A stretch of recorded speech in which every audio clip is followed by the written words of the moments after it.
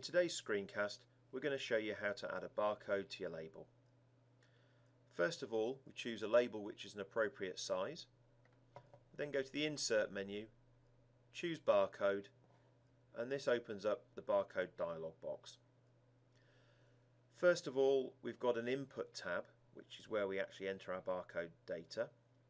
There's also another tab here which is a Protocol tab, and this shows you all the available barcode types.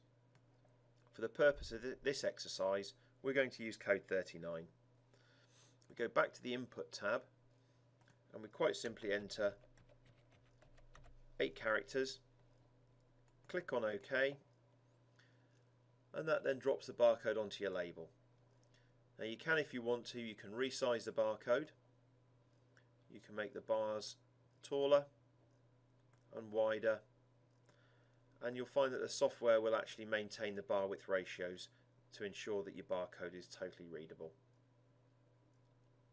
It's as simple as that.